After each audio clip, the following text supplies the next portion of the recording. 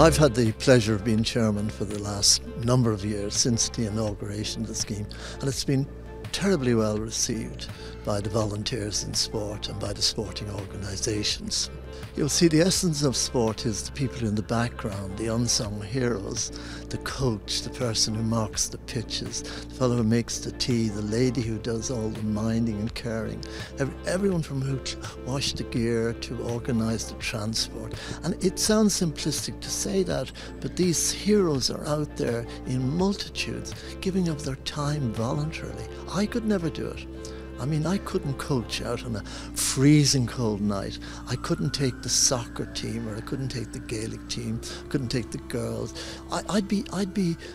Wouldn't be able to give up myself like that. But there are people out there who are like that, and they're among the awardees that the Distinguished Committee I chair select.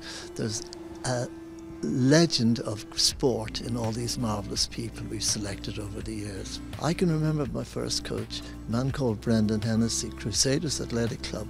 Brendan was a volunteer coach, but Brendan taught you to love the sport and to show you the fun in sport. And across the whole spectrum of diversity of sport, there's people like that.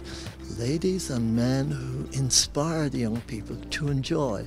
The essential thing is to put in your nominee, that person you admire, that person in the background in the club, the one who's been doing these, I won't say menial tasks, but seemingly small tasks, the ones who've voluntarily done this for years and years. Let's give them a pat on the back.